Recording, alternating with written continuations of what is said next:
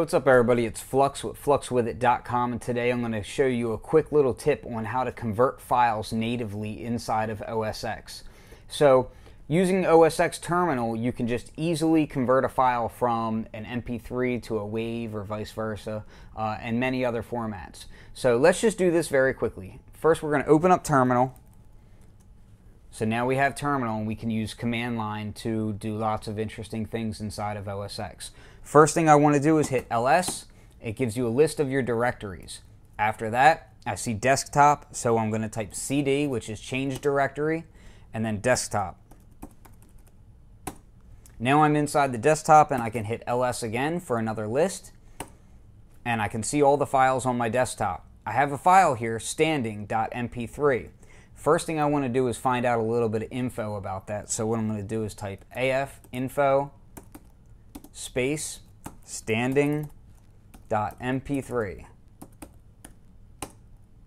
Now it tells me all about the file. It tells me the channels, the bit rate, everything. It's all right inside of here, okay? What we want to do is we want to convert this to a 16-bit WAV file right now. It's very easily done.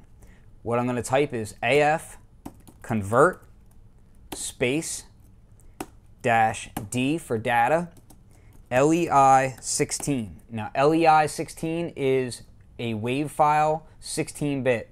You can do LEI 32 to do a 32-bit WAV file. You can do 24 to do a 24-bit WAV file, so forth and so on.